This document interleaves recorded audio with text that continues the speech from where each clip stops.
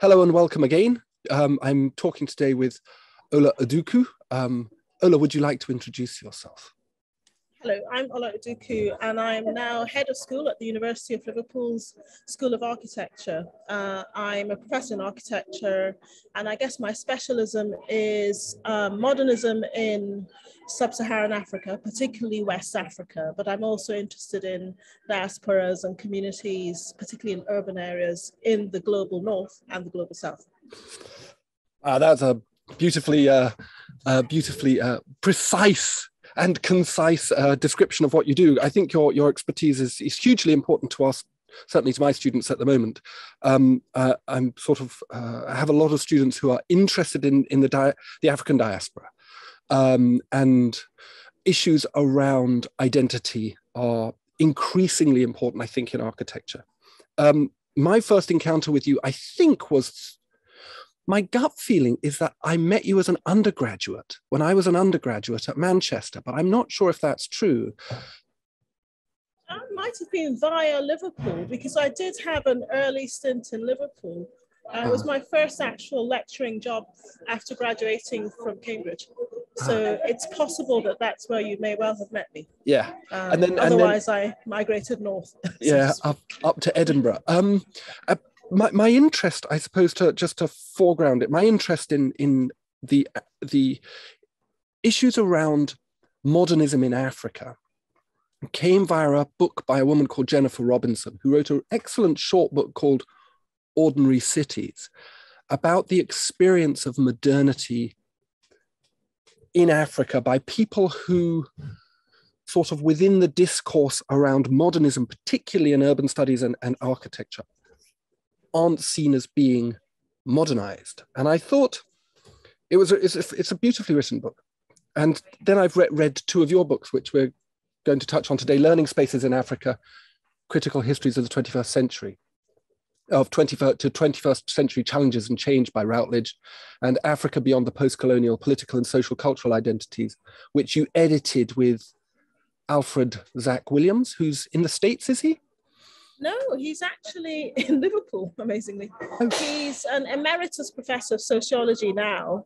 He's actually off Sierra Leonean extraction, but has done a lot of work in West Africa, mainly Sierra Leone and Nigeria, but he's a professor of sociology.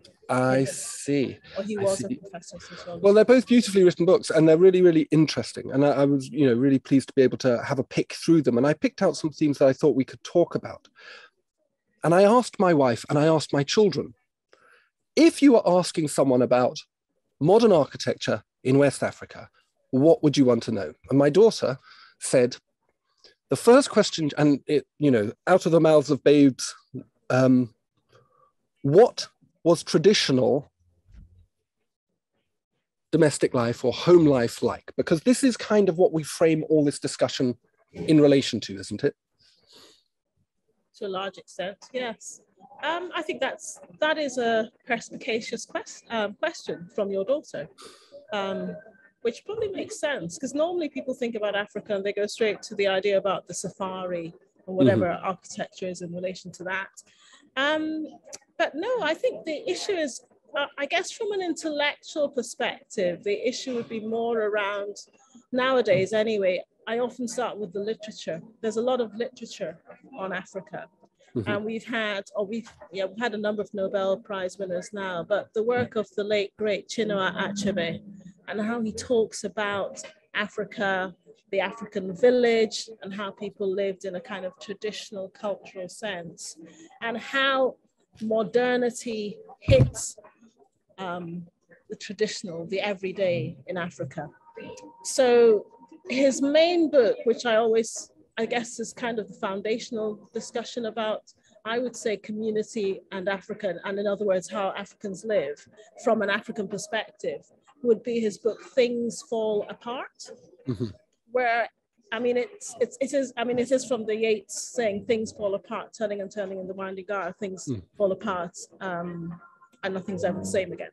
But he basically talks about a small village and their encounter with the white man, both as a missionary, first of all, and then the whole colonial encounter.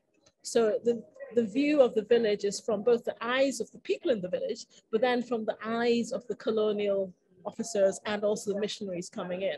So that encounter with what had been over time and a new being, which I guess one could call colonialism, which then becomes modernity.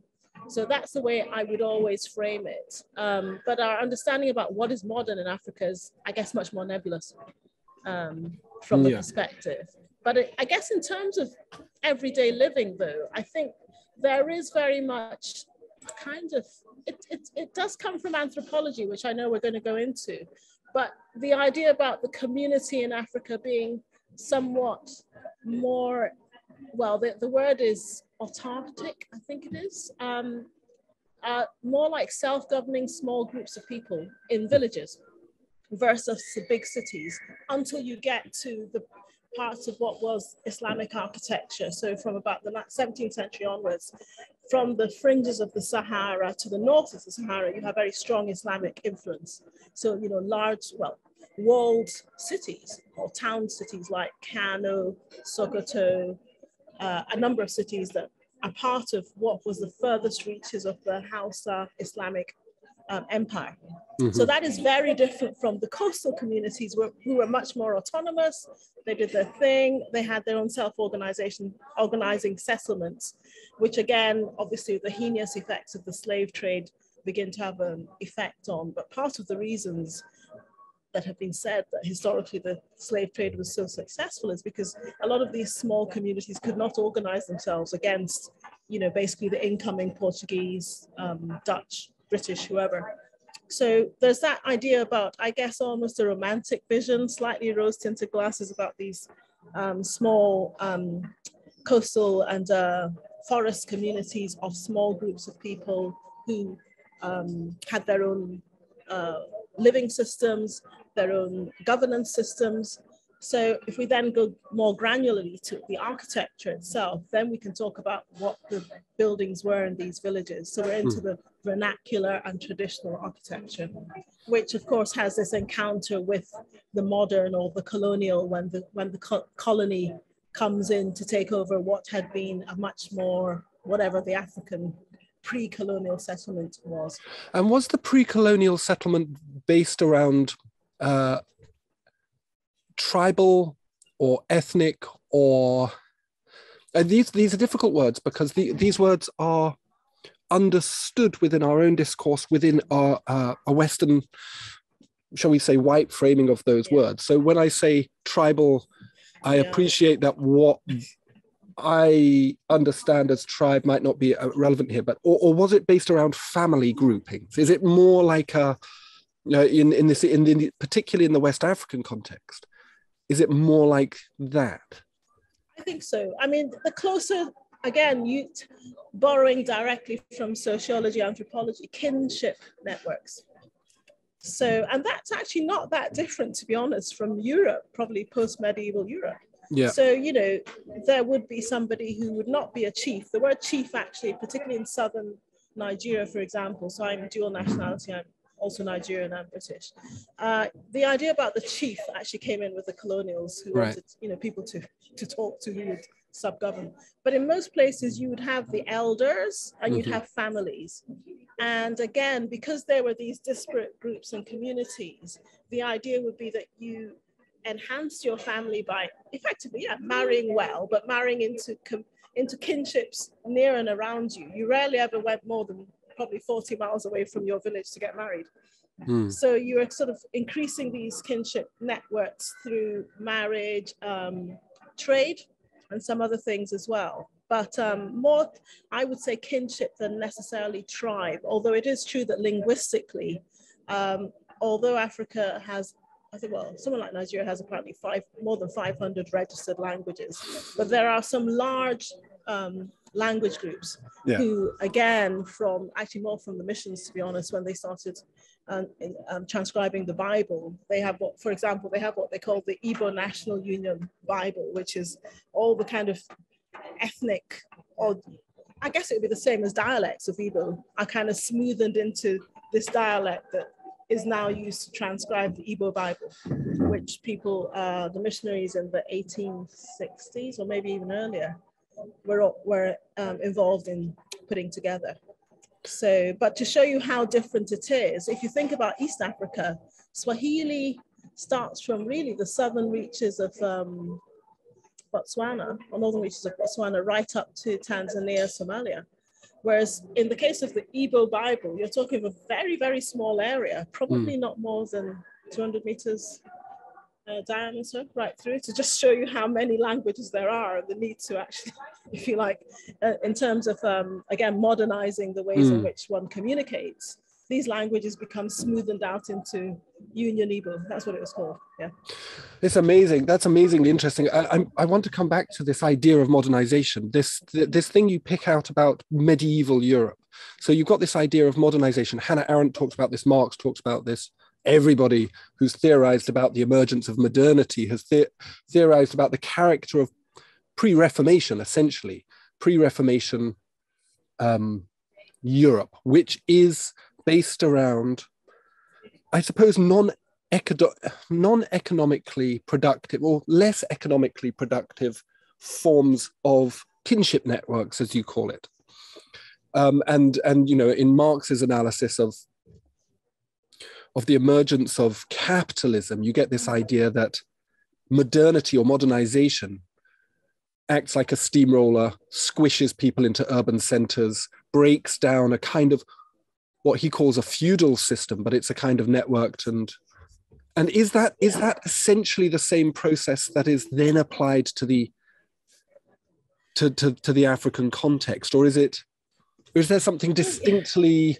Is there some distinct character to the kind of colonial imperial onslaught on Africa? Well, I think you could read it into it. And the fact that effectively, again, you have warring groups of Europeans who are wanting a piece of the action as well. Yeah. So it's not just, so if we take the United Kingdom, you could say that, you know, the beginning of the industrial complex, you know, the industrialization and the, you know, iron mills and so on, you know, that modernity comes and we now start looking at a less feudal system of peasant-led farming.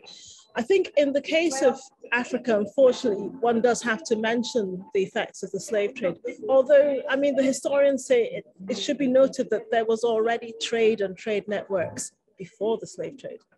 So these ideas about trading activities and how the encounter with the other was something that was already there, but was, if you like, accommodated and moderated over time, is something that did affect Africa. Did it change their production values? Probably not as much as obviously the effects of an event like the slave trade and indeed the coming of the missions. So let's take North Africa, for example. So with, as I said, the Islamic Empire comes large trade routes to places like Timbuktu.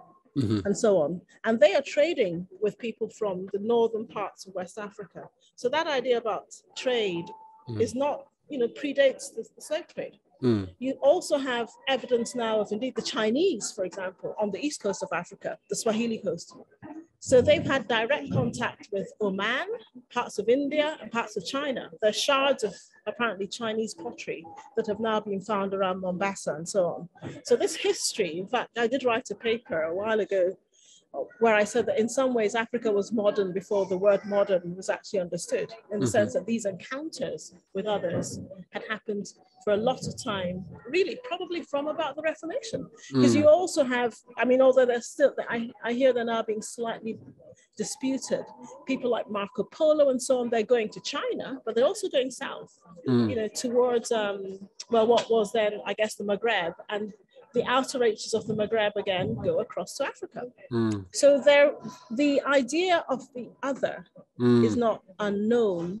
And the idea that one trades, you know, with both one's kinship networks and further afield is also part of the oral history of a lot of African kinship groups or tribes, if you want to call them it there. But what then pushes them to a much more, I guess, modernized state where people have to, you know, are producing to a modernist technique or whatever, comes in much later. So yes, if you like, modernism in the eyes of the European in Africa probably does begin with the colonial and missionary encounter, and indeed the slavery encounter.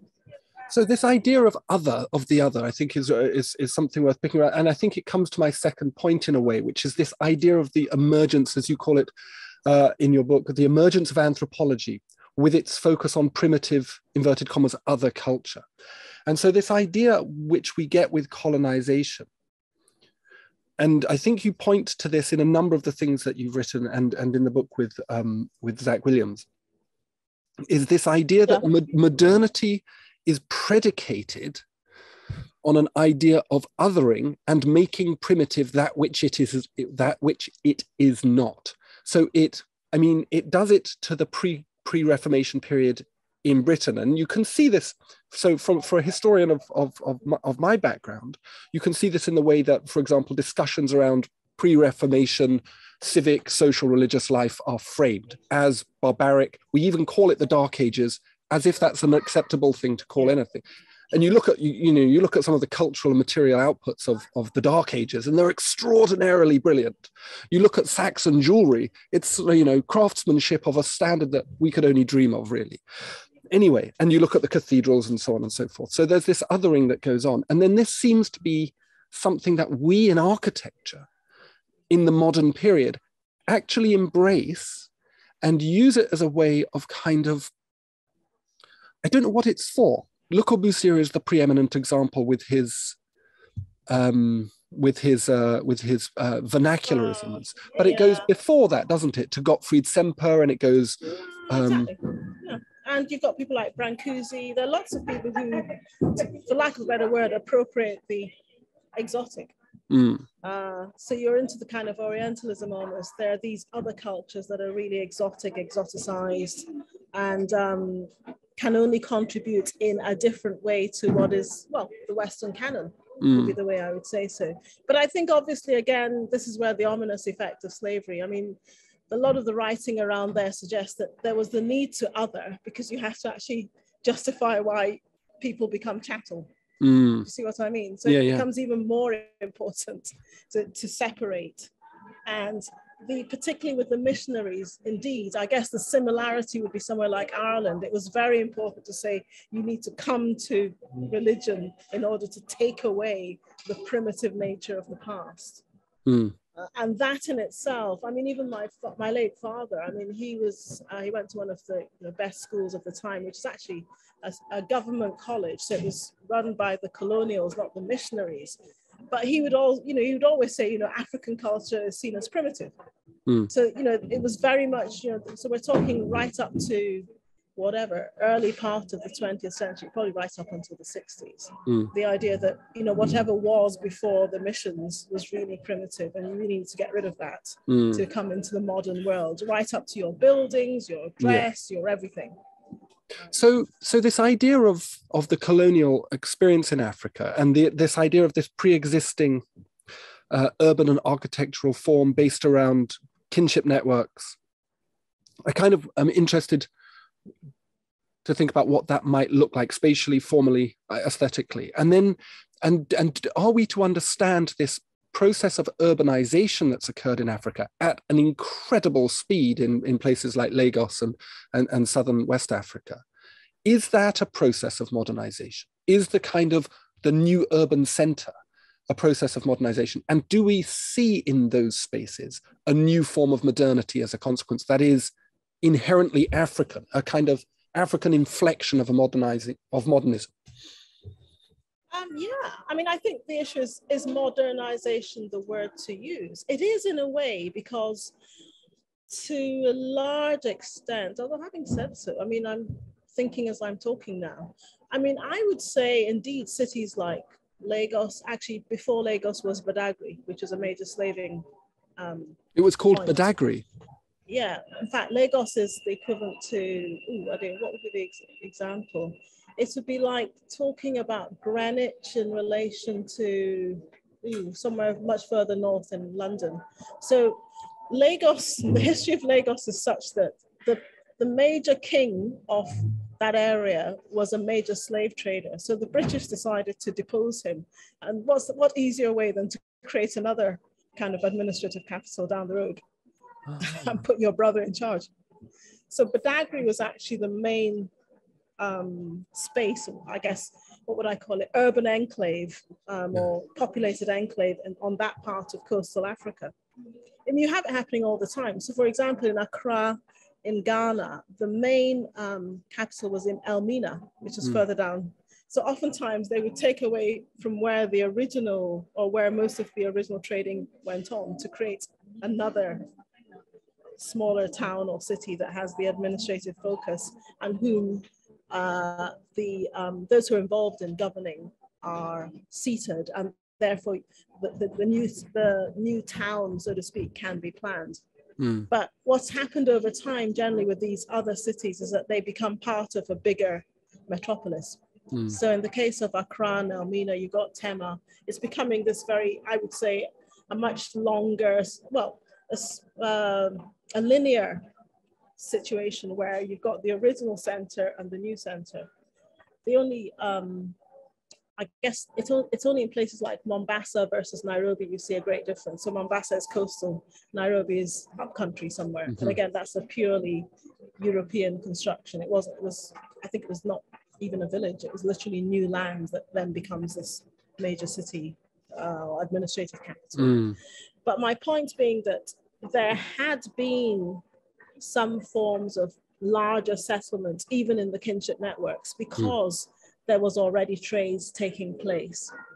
But what happens with, if you like, this encounter with colonialism and modernity is that these centers either become absorbed and therefore have a kind of more European element that becomes part of what already had been a collection of people, or the collection of people who were downstream from wherever the new center is become, well, I would say it's almost an accretion. So they become part of this planned city. But that accretion is something that I think is an encounter with modernity, which is unique. So the idea about it just being slums and so on, I think is shorthand for something much more creative. But it's called that because it doesn't fit into the pattern of obviously the colonial plan. So we're back to maybe the Roman plans in the UK. Just that, if you like, the Roman era passes and then we have some archaeology, then we have the next. In this case, I think your point is well made. Because of the rapidity of the growth, they kind of merge together. There's never this kind of point where it all stops and then we start again. It just gets added to. I'd say it's much more accretion over time. And then what we have is what's called chaotic modernism or whatever. Whereas I would say that there's something before the modernity oftentimes, and there's something that then becomes created, which doesn't fit in with the way in which indeed the Western framing, or indeed let's be even more, United Nations viewing sometimes of what good urban settlement is. So, I mean, in the past, I've done a course on African cities, and I've pointed out that, I think it's supposed to be 2.1. I mean, a bedroom shouldn't have more than 2 people. Fine, that's okay in Europe. But in a lot of Africa, for most of the time, we're outside anyway. So if you've got 4 kids in a bedroom, that's not overcrowding, because for a lot of the time, they're not there. If it's northern Nigeria, for example, which I know, which has a much more Sahel, dry, arid climate, you're actually sleeping on the roof. So the fact that a house might have 2 rooms and therefore it might be considered a slum in, thinking about it in whatever UN or whatever terms, is very much framed around what the European situation would be, as opposed to how people live their lives. So when we transpose that to new buildings and so on, it still looks as though this is really chaotic and so on, but there's a method in the madness. Yes. That really interesting, coming back to this idea of the kinship network. My guess, so this is just a purely speculative guess. I did my doctoral research in rural Gujarat, and what I saw they were semi-nomadic communities there. And the families, and I stayed with one in an informal settlement, and it was me. I got the bed because I was the guest, and my friend Prash, he was on the floor, and then the family was all around. We were all in one room, and it was actually very well. It made me feel less vulnerable. I can tell you that for free. what seemed to happen in these genuinely indigenous, the vernacular communities of very ancient standing, is that as the sons and daughters married, community compounds, so family compounds built within the settlement would expand. And so perhaps what we see in the kind of what we see as chaotic emergence of cities like Lagos is really a kind of organic process of community growth, which is not replicable, as you say, by top-down diktats from the UN or whoever it is. Well, that's right. I mean, in some ways it works well when they do work with anthropologists, to be honest. So there's a part of Ghana, Accra, Jamestown, which from the name you can imagine had an early encounter with, well, there's a fort. There's a fort near there. I think it is the British fort. And, there have been settlements that have been built up over time. But they actually do have a sanitation network there, which was put in by, I think it's British engineers at the end of early 20th century. And I know my colleague, actually, Ian Jackson, he went down with a group who had water sanitation engineers, and they actually tested the water that came through pipes. So it's a very historic Victorian pipe system in place. Yeah. And the water was actually incredibly clear. The quality was very good because they kept those drainage networks and things and worked with local communities. So actually you'd have better drainage in what would be considered a fairly chaotic semi-slum settlement than in some of these posher neighborhoods where everybody's got a borehole and nobody's sampling the water. Yeah. So if it's done properly and in relationship to what the indigenous community networks are, you sometimes have some really interesting what would I call it, solutions to things where you think it was chaotic, it's actually not bad. The health systems hold up. They stand up very well. So this idea of the second administrative centre operating as a sort of tensioning point to the original administrative centre or urban centre of the indigenous community, I know that the French Imperial Project had some, or I'm under the impression that the French Imperial Project had a certain kind of specifically peculiar agenda of creating a second class of people who are mixed race. I did my master's thesis project in Senegal, in Dakar in Senegal, and did research around that, and that was quite. But I don't know. But am I right in assuming that what the British idea, so that you see in, say, for example, Nigeria, is that they create a spatial, visual counterpoint which serves to produce the same effect? That is to say, produce a class of people who can encounter it and engage with it, and those that can't. Yes, I mean, it's very interesting. I mean, one thing I think, again, there's slight cultural amnesia about is the whole idea about the whole apartheid settlement. It does actually come from segregation, which again goes back to Ireland beyond the pale. Could you repeat that? So the what? The what settlement? The apartheid, the segregated settlement. Oh, yeah. So this idea about various places where different people live actually comes to a large extent from the British encounter. So before the Dutch actually, if you like, specialize it and turn it into the horrors that were apartheid. I think the British encounter was very much around, yes, creating separate spaces for different groups.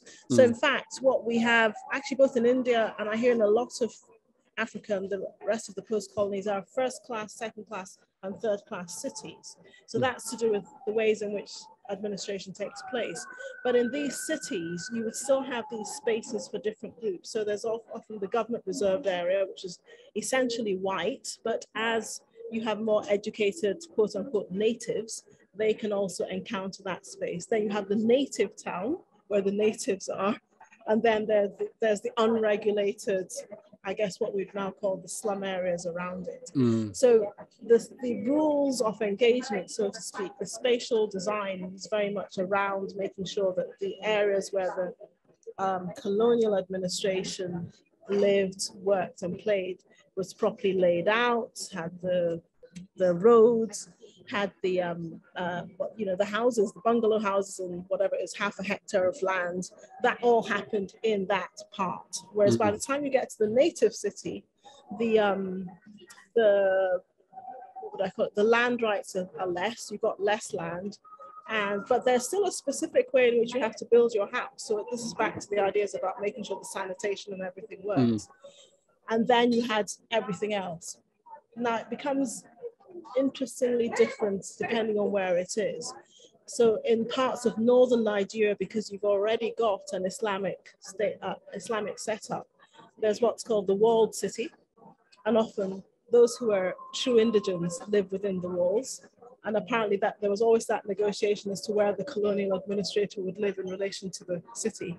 And this is where you find actually sometimes even the schools, that's in my book, they actually begin to be built they're built much more like traditional Hausa buildings with the thick mud walls and everything. So there's an appreciation of a culture that has a kind of segregational level, because if you were an outsider in Islamic cities, you lived outside the walls.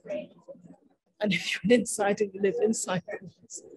So you've got these spatial segregated spaces already that exist. And I would say the British way of making sure that continued was to lay out the cities that way. The other reading, particularly about West Africa, is The Triumph of the Mosquito. There was never the issue about there being too many Europeans in a lot of West Africa because they died. Yeah. So there was the need to have a much more, at least a native elite who would be part of this larger, what I call it, colonial administration area. But the majority of the natives would be in in fact, they call it the native town. Or the native area, which is part of the component of the town. I see. So and that sort of foregrounds the apartheid approach to segregation. I think that's really well. And then you also have you normally have either the golf course, the polo ground. There's always that cordon sanitaire, which the French adopt. So there's that space between them, but and then the justification is interesting, because before the understanding about the Anopheles mosquitoes relationship to malaria, the idea was that the miasma, you need to be away from the natives who carry these diseases. Yeah. Miasma theory. It's really peculiar. Yeah. I've been reading about miasma theory really recently. We have a little bit got back to miasma theory these days. Well, this is it. Some of us laugh because some of the regulations probably of Victorian times have probably saved some of the cities, certainly in West Africa. You couldn't design a bathroom in West Africa without having a window. You needed to have that ventilation through. Yeah. So the idea about, totally sealed, like a shopping center and so on in most of Africa is totally foreign, right up until we come to the 90s when we're having we want to be like Dubai or whatever it is. But generally the basic design always suggested you needed to have ventilation. Basically the things we're being told now. Yes. The wheel has turned. So we have this moment of colonialism. We could talk about that for ages, and it's an incredibly difficult topic, but very interesting and exciting, I suppose, in a way. And we then have this moment of post-colonialism, where we get also some of the characters that have played a role in establishing, people like Le Corbusier with his proposals for Addis Ababa in the 1930s, which is a kind of erasure program, and Corbusier's legacy is rightly being a little bit questioned these days. And people like Fry and Drew, who go, and you've written about them, who go into West African contexts and produce something that is synthetic, hybrid. I'd love to. So this relates to this idea of post-colonialism, and I wondered whether you could perhaps talk about that, and perhaps how some of these modernists straddled this moment. Yeah, I think I'm quite sympathetic in the sense that I think there was that moment, again, post-World War II, when in India and in Africa, people, emerging elite are saying, we want to be free. There's a narrative around being different and independent. And with that, looking back, there are the colonial structures, of which architecture is one of the major things. So I have talked about the idea about, either you have the church or you have the clock tower in a lot of schools. So there's always this organizing structure, which is effectively a throwback to the idea about, either the church saved you or indeed colonial government is at its best with its clock tower telling us what the time is. And I think that idea about, these buildings of the colonial administration are things that remind us of a past that we want to move on from is incredibly seductive. But I think, again, ingrained in almost 100 years or more of people's memories is the fact that there's still the primitive. So I think I have quoted it, and I really still have to go back to the archive, but there's an encounter apparently between James Cubitt, the architect, and Nnamdi Azikiwe, who was the first premier of Nigeria, the Eastern region. And he sets up the University of Nigeria, Nsukka, which is a bit like Ibadan, but in Eastern Nigeria. And he suggests, we can have some really interesting mud brick buildings because it'll be much more environmentally responsive and everything. And Azikiwe says to him, we're not going back to the primitive ages. Our buildings have to be in concrete. So there's that idea about the past still being something to break away from. And even if the colonial is bad, there needs to be something that is not primitive, quote unquote, and is different from the colonial. So in some ways, that modernist moment that a lot of Africa and I would say India as well encounters post-World War II is something that a lot of the elites want to embrace, because we want to be like everybody else. You could say that fast forward to the 90s, the MTV generation, everybody wants to be able to live the MTV life.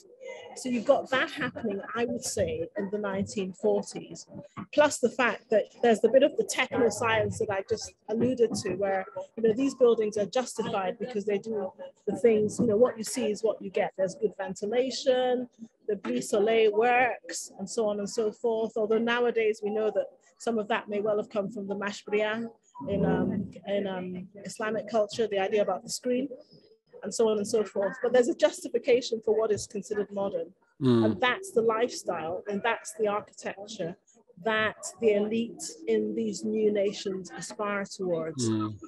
And you've got the architects like Fry and Drew, who really transmogrify from being part of the colonial regime to being the architects who sort of say, and we can give it to you. So, it's seductive, isn't it?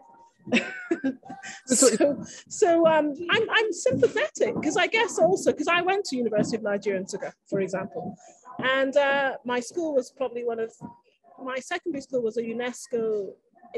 It actually comes from the UNESCO School Designs Program in the 1960s, and it was it was a comfortable school to be in.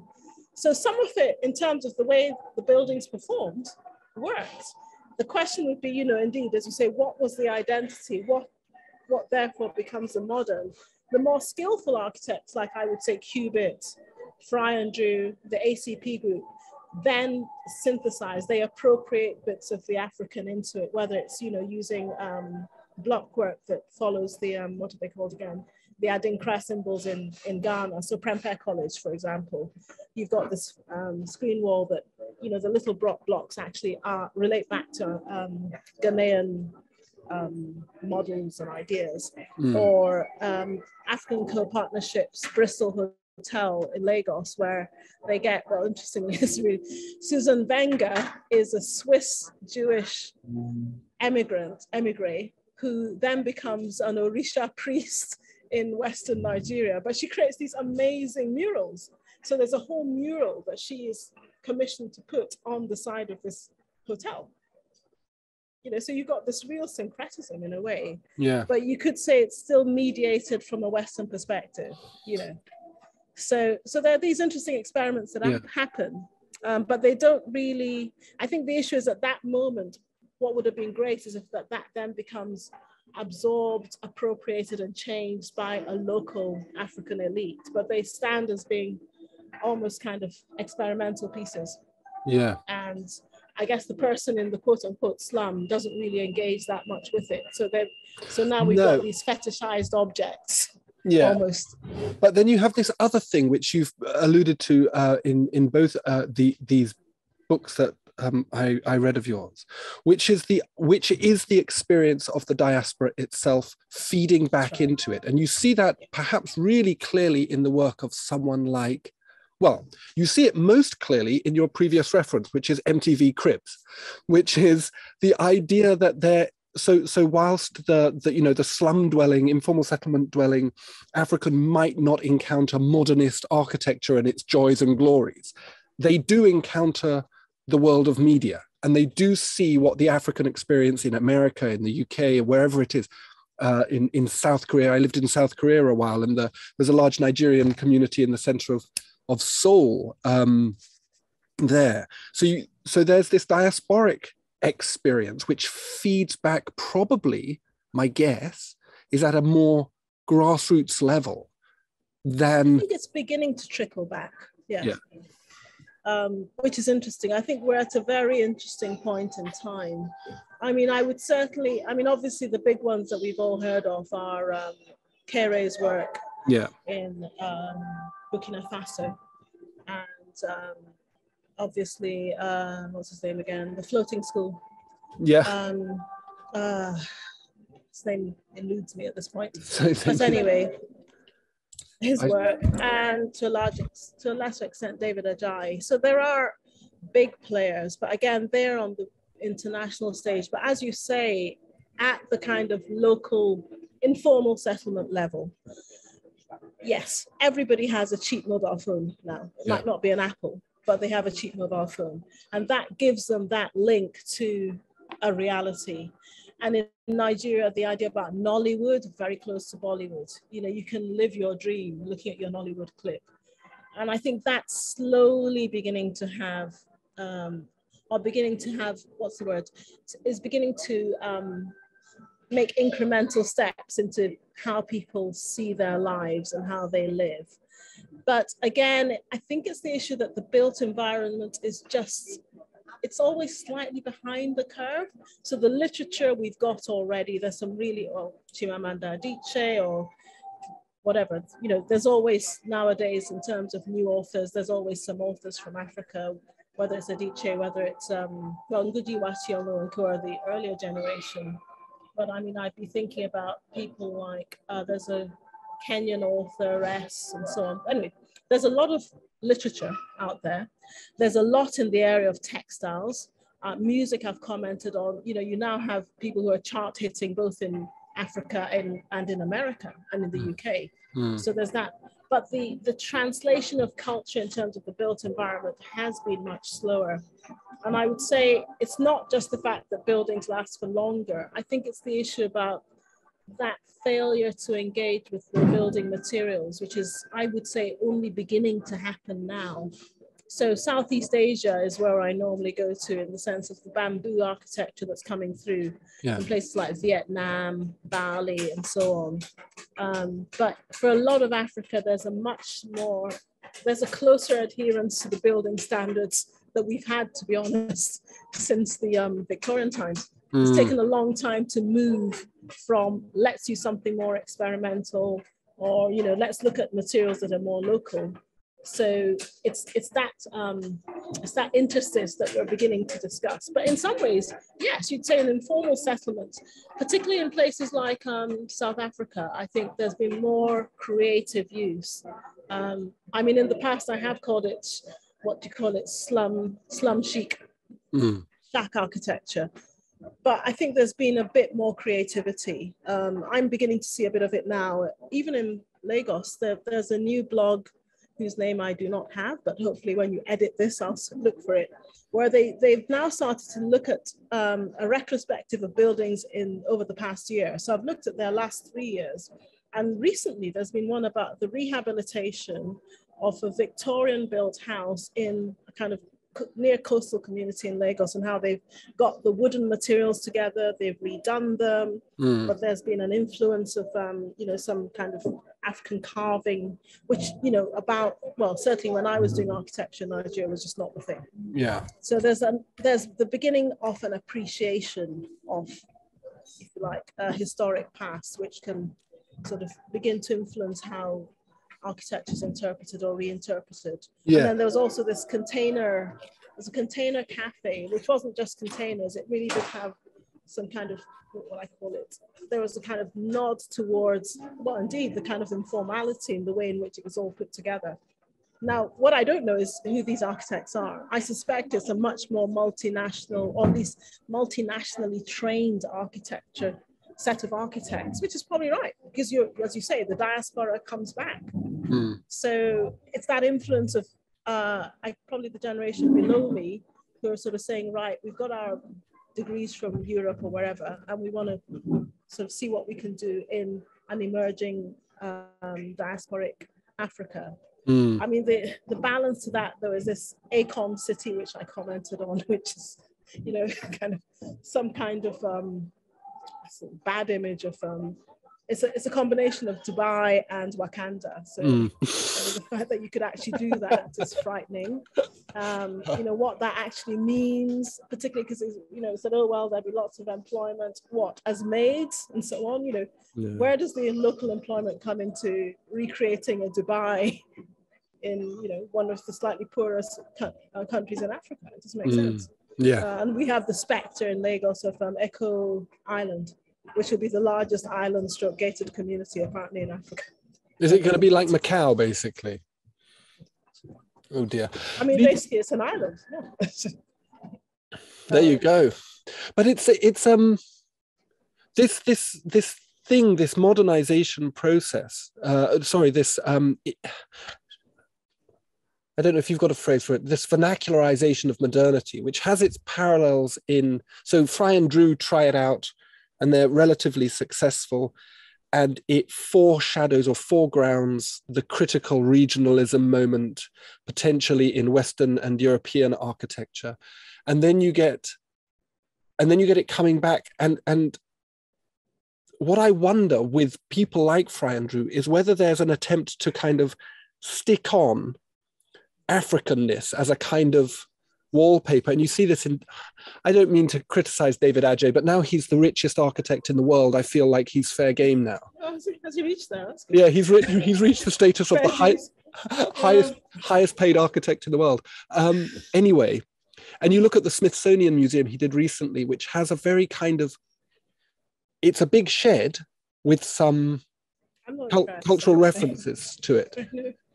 But I do wonder whether there is in these works that you're talking about a sense of embodying not pre-colonial but African-centric social processes and modes of dwelling and living, so that it's not just a replication of the Unité de Habitation. Well, that's why I'd say I'd look at. I've got a lot of time for Kere. I think he really does look at context in a very interesting way. And he is somebody who, again, if we look at class and architecture, I think really is the one to look at. Kere is, to the best of my knowledge, although true enough, I haven't fact checked, his father lived in a village, said, you, my son, I want you to go out, get your education and come and help us develop. And he comes back and his first thing is that school and I think that's really interesting because, I mean, my argument with the kind of, as I call them, the aid fraternity is we're still raising money for schools in Burkina Faso, whereas one of the best school architects is a Burkina Faso. So why are we still, you think that you work with said person, but the point is his background is much more, I think, if you like, in the soil, for lack of a better word, than a lot of diaspora architects who are already, they're coming in with some middle class values. And the way in which he actually articulates his space is very, very interesting, I would say. And you can see that continuing in most of the things he does. Yeah. And even if he's doing a frivolous thing, so to speak, like whatever he does, a Coachella or whatever it was, you can see that, I would say there's something there that tells me that it's innate. Whereas I have to say I struggle with some of the others.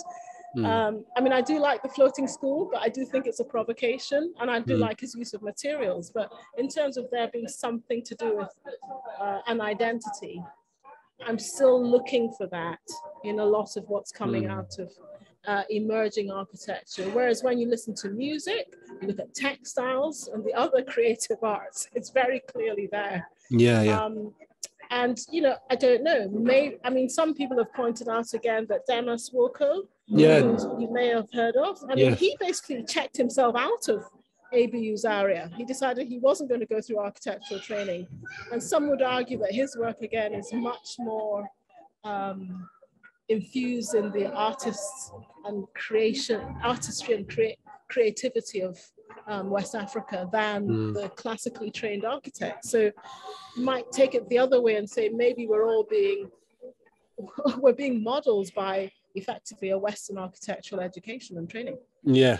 A Western architectural education and training which has its roots in a very hierarchical idea of what constitutes acceptable architectural precedent and knowledge, which is a problem that isn't limited, in my opinion, to the African experience, but is a problem generally speaking, and why architecture remains in this country, as in the UK, an elite practice, because it still doesn't permit these things. Demis Mwoku, you put one of my students in, you informed her about him. And so it was my first encounter with him. And I thought it was extraordinary because he was using concrete. If Francis Queré's work has that beautiful timber light, but with rammed earth walls here and there. Yeah. Demis Mwoku's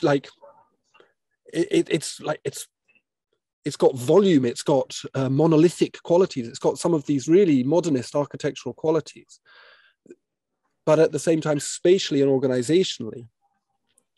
So, he's working with the materials he has, and this is somebody who's in his late 80s now. So he is very much, he'd have been a young person around the time Fra and Drew were around. But, you wonder whether his actually delinking from what would have been standard architectural practice doesn't have something to do with his encounter, which is very different. But he was and has always been the odd one out. The Nigerian Institute of Architects, which is the equivalent of the RIBA, really don't encounter with him because he's not an architect. Hello. So we've got this thing, which again, let's face it, assemble and so on. I think there's some architects who still turn their nose up at some of that stuff. So if you like, the train is coming, but it's coming slowly. I don't want to take in too much more of your time, but I do want to ask one thing, and I didn't raise it in my questions beforehand, but you raised it in the introduction, which is this idea of appropriation and authenticity. Well, appropriation specifically, which is I don't know if you've written about it, and I don't know if you want to say anything about it, but my students I had one student wrote his master's dissertation called Cultural Appropriation is Okay. He's of Nigerian origin, London boy from Nigerian origin, very, very, very, very, very good dissertation. And he was looking at the idea of Gothic architecture being appropriative of certain Islamic forms and structural logics. This idea, again, to go back to something you earlier said, which is about flows and trade. So if Islamic architecture influences Western architecture, likelihood is there's influences the other way. But pre-modern society is described as being insular, small, backward, so on and so forth. So we can't possibly accept that there might have been knowledge flows. And so I wonder about this idea of cultural appropriation being less problematic than perhaps we might think, insofar as what it represents is a sharing of the best ideas that we have. Yeah, I think when it's done well, why not? I think the problem we have with architecture is, in a way, I guess it's the way we view architecture. What is wholesome and what is harmonious versus what's pastiche and what's added. Because again, let's go back to things like textiles, music. Somehow they've been able to absorb these different influences. But what is it about architecture? Is it because there's so much fixity in the way in which we deal with it? Or is it the fact that lifestyles have changed so much that you can either be one or the other? I think that ability to be fluid and create something that does what will be considered interesting, even though it's got various appropriated things in it. So, that would be the Pomo movement, for example. which, let's face it, didn't get the best of receptions even in the West. Mm. So if we talk about, I don't know, postmodern movement in Africa, I think there's something about how that really reads. And yeah, because I have environmental design training as well, my point is, are we comfortable in these spaces? To me, that would be my first call. So fine, I mean, if you want to have columns, I mean, in Nigeria, one of the apparently signifiers of wealth at the moment is to have these Corinthian columns at the front of your house, or if it's a bank. So we're literally, so you've got these literally polystyrene type columns, and then the bank behind it with the well, still the glass, the kind of Miami glass facade. You know, I mean, my issue would be less with the columns, but more with the fact that how much is it costing to air condition behind that Miami glass facade? Yeah.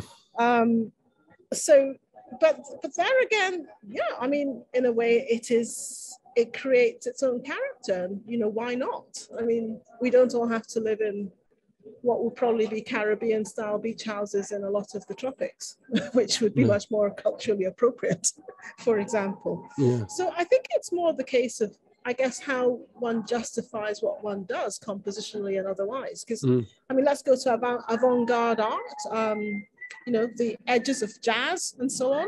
You know, who's ever said that Miles Davis didn't appropriate when he wanted to, and so on. But there's something about how I think it, indeed, the flows. So if the diaspora comes back and begins to work with, I guess, the everyday, and less with the seriously rich who can afford anything, what might that produce? I think that will be the test of the pudding. Because at the moment, the issue is that it's still high art to a large extent, architecture. And there's that, well, I've talked about it too. I think there's almost that, I go back to the Turner moment when you got kind of design and site and services versus architecture. So the architects go one way, and then we do site and services for everybody who can't really afford the architecture. What we really want is a reuniting of that schism, where we begin to look at what or how we can actually, again, reinvent or use the appropriations needed to really infuse informal settlement. So they're not just these basic site and services sites, and they actually begin to function in a way in which people are much more involved in them. I guess, again, maybe this is where we look at South Africa, where the planned horrid nature of the townships have pretty much gone away, and you're getting bits of whatever you want to call it, urban formation in some of the townships, which is different again. So it's not replicating, for example, the posh bits of Rondebosch in Cape Town. There are bits of Khayelitsha that you begin to see bits of planning. I think the issue there is that who's doing the planning? So you've got the benign Western architects, or architects from, indeed, the benign townships who are doing their do-good stuff, and how much is actually being done in collaboration with the locals. So this is the co-production and co-creation of which we hear so much. How much actually takes place, and what might that really be? Because what you really want are those for whom the space is being planned, calling most of the shots. But that's difficult when the money's coming from elsewhere. It is, yes. And it's also very difficult when the voice of those people, when the people themselves are used to their voice not being heard, they don't even have the languages to articulate what. So the architect in that situation has a very complex role, almost like an almost like an anthropologist, like an ethnographer, of exploring and examining and watching and observing and talking. But it's complicated, isn't it? I think it will change because I think with the larger numbers of diasporas and young diasporas actually thinking about investing in Africa, because I think that is, as they say, this is the last place of investment apparently. Africa and bits of Southeast Asia that aren't heavily invested. It'll be interesting to see what that encounter produces. What a fabulous finishing point. Thank you so very much, Ola. That's been amazingly interesting. Thank you.